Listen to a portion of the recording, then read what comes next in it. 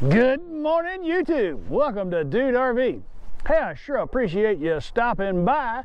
I've been wandering around this great state of Texas, exploring places where you can take your RV or motor home. And today, I find myself wandering around McCown Valley Park, Whitney Lake. So let's go see McCown Valley Park.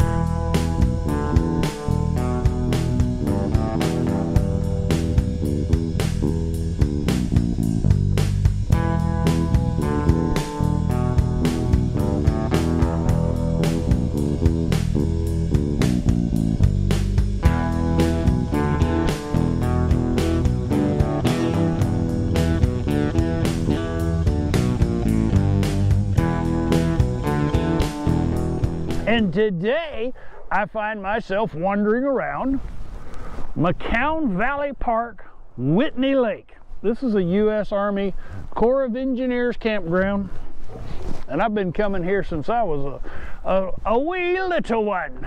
You're gonna like this part. I've got the GoPro with the Max Lens mod, the GoPro Hero 9 with the Max Lens mod. I got Little Red, the high-speed mobility scooter. Best of all, I've got you.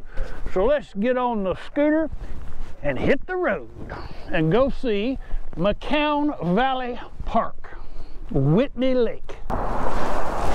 Cue the music.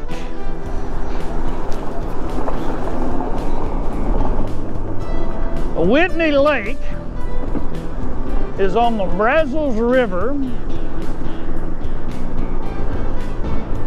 The water level varies quite a bit depending on the season and the amount of rain. Right now the lake is very high. It's not very high. It's just over pool because of all the rain that we've had.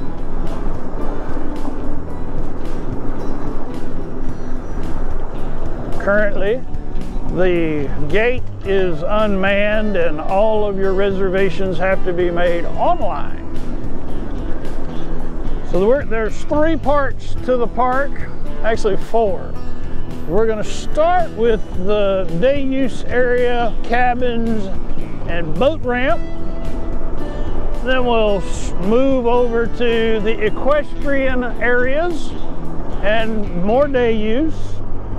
And then we'll finish up with the RV loops. There's quite a bit of wildlife in this park. Squirrels galore. I have seen a number of deer. And oh, by the way, it is May 12th, 2021, Tuesday. Unseasonably cool. The highs should be in the 80s, but right now they are only in the low 60s. So we have screen cabins for your pleasure.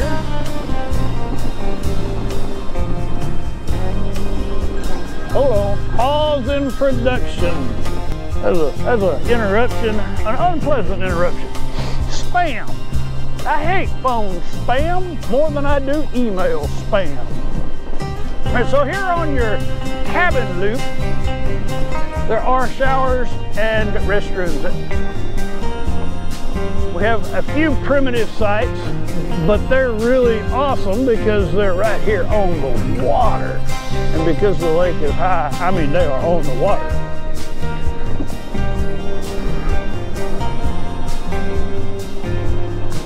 Those are for tent camping only. Now, Whitney Lake is renowned, well known for striper fishing. A little switchback to get up this hill, and we'll scoot down and look at the boat ramp. And it looked like somebody was cleaning some fish back there.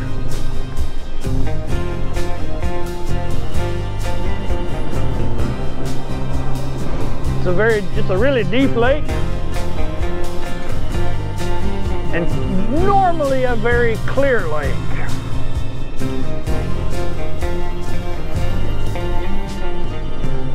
A lot of scuba divers come down here to the dam side, to the end of the lake where the dam is. Okay, so there's your boat ramp. It's a two-laner. Scuba divers come down here when the water's clear. There's a few ducks. Look out, ducks. They're looking for a free meal.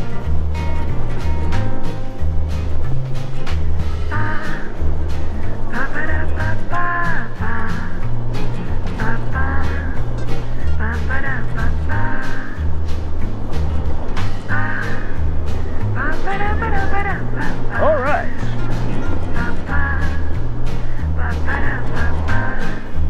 I don't know what the cost of the cabin rental is, but I do know that you can get a water electric RV site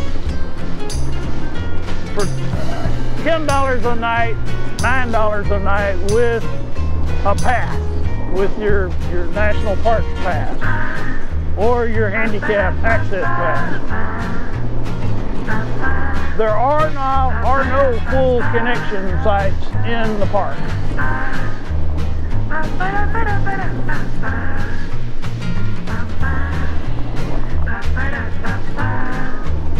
Group shelter for your party pleasure.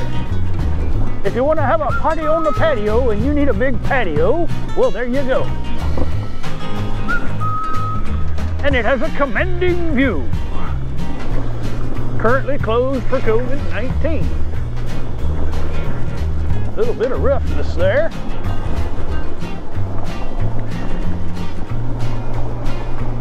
I don't know if it's closed for COVID-19 or if it's just coned off because there's no one reserving it.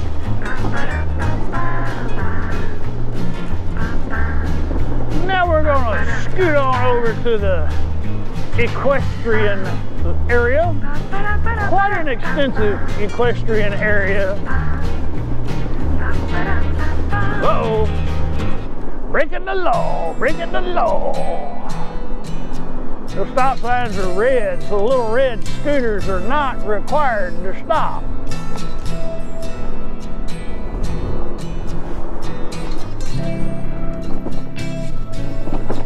All right, there is a cattle guard here. A little bit of roughness. Woohoo, that was rough. So if you're into the equestrian camping and riding your horses on trails, they seem to have a pretty nice setup here. So this would be your group equestrian site with stables, power, and water.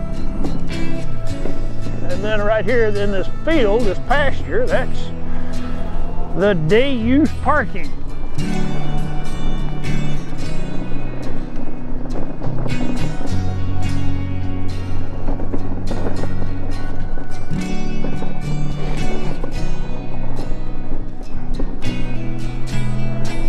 As I am not an equestrian camper,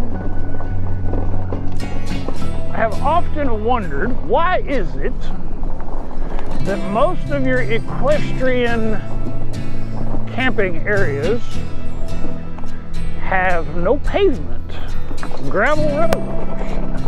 Ooh, that was rough. It's all gravel, seems to be they all seem to be gravel for the most part. A couple locations I've seen have paved roads and pads for the RVs or the trailers, but for the most part, they're all gravel. Can someone post in the comments down below and tell me why that is? Does it have something to do with the horse's hooves? I don't know.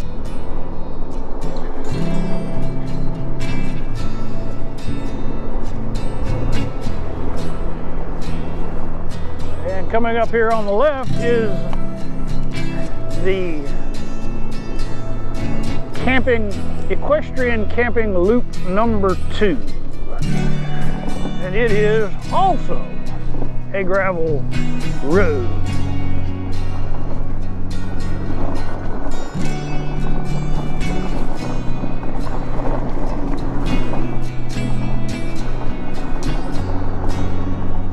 There are a number of pull-through sites, and most of these are water electric. There are 2 corrals located at either end of the loop.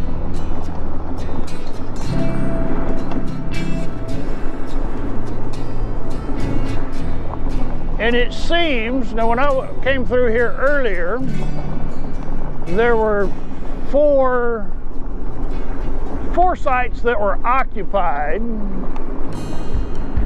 but they were not occupied by horse trailers. I did not see any horses.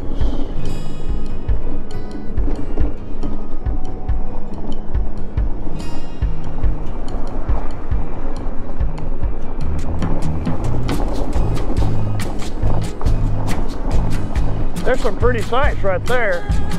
Back up in the trees. Like this gentleman, he's out here all by his lonesome because the other campers have departed. Oh, I take that back. The tent camper is still here.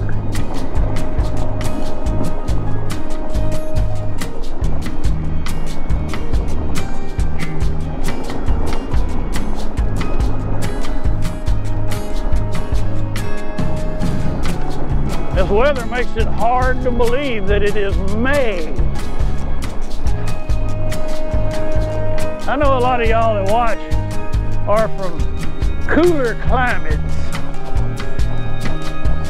but man, it was almost 90 degrees here 3 days ago. Now it's cold. I had to put my pants on, for crying out loud.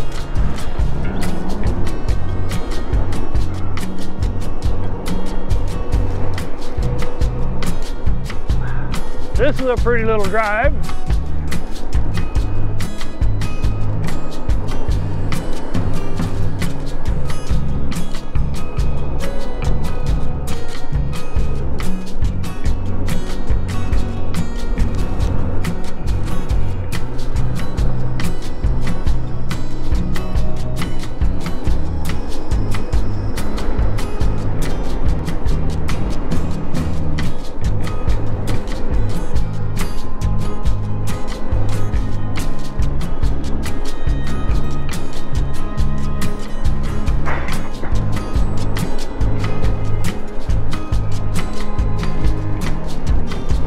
We received about 2 inches of rain yesterday.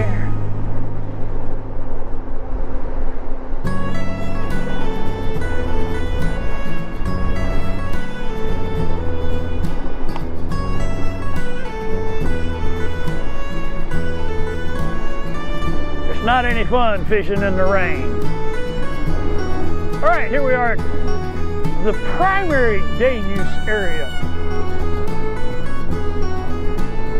This area is typically closed off when there's a lot of rain, because it does tend to flood. As you can see, there's water on both sides.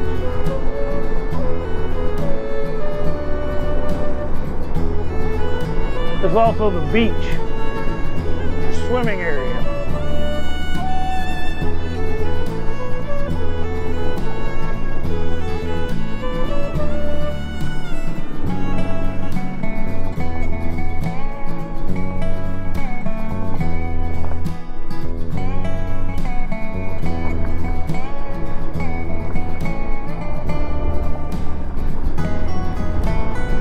Riding into the wind now. Man, that's chilly, chilly.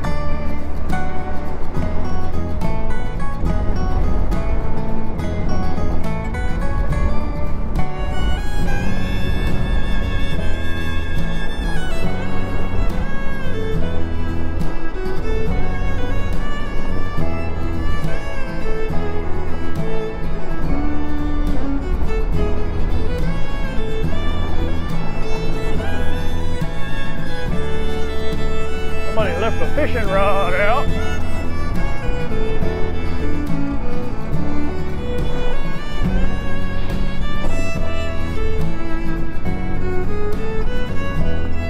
And here on the right, you'll see one of the most epic play structures. Oh heck, we'll just ride up there and take a look at it. One of the most epic playground structures I've seen in any Corps of Engineer campground.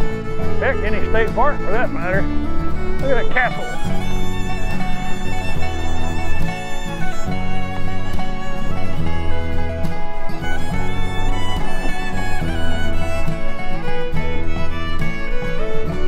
Now, for whatever reason, they've closed off the road through here.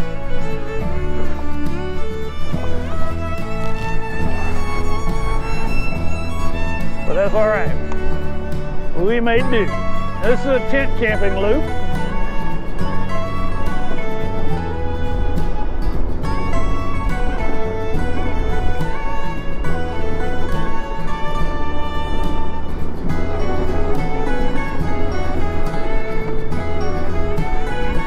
And now we're coming up on the RV loops.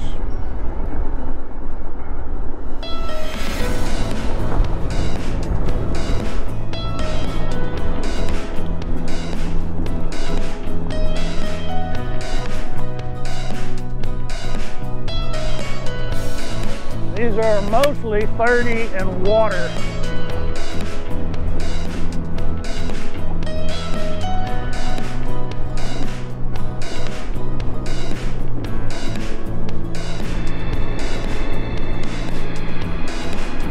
A couple of pull-throughs, but they're gravel. Be mindful of that.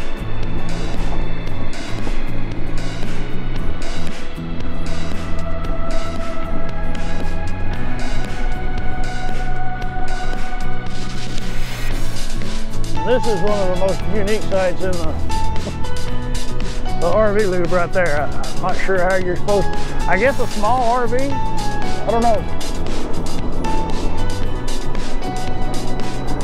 Okay, so we're gonna go up to the bathroom and the restroom, and we're gonna do that RV loop, and then we'll come back to this RV loop. Oh wait, what's down here? Two sites.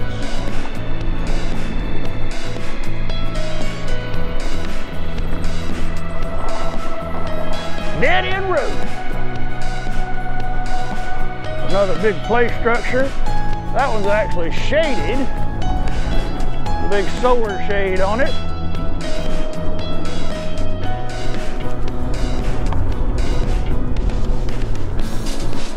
There's your shower facility.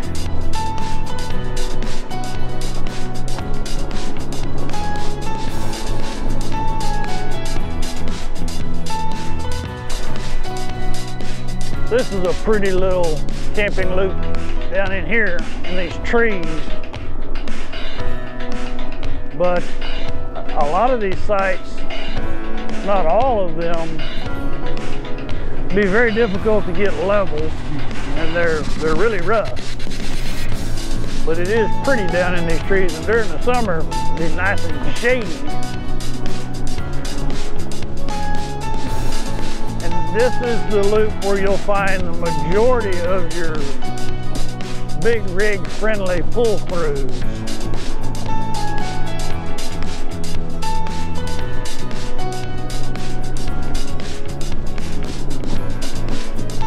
Ooh, that's a steep little hill there. Very deceptive looking.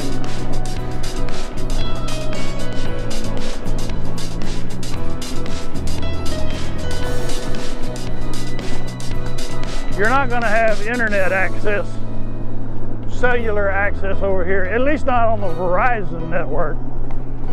I don't know about AT&T, but I know Verizon does not work over here. And it works. The camping sites down by the lake, here on the map I'll show you, right here, these sites, they actually have pretty good, really good cell connection. and now we're back on the main road. So, and headed to the last loop. And this loop, half of it has good cellular service, the other half does not. So on this end of this loop, this RV loop, these are all 30 and water sites in here. And here on this side you have good internet or cellular connection. Do about site number 7, I think it is. So right in here it starts to get real spotty, and then by the time you get to this, it's dead. And I know that because this is where we're set up.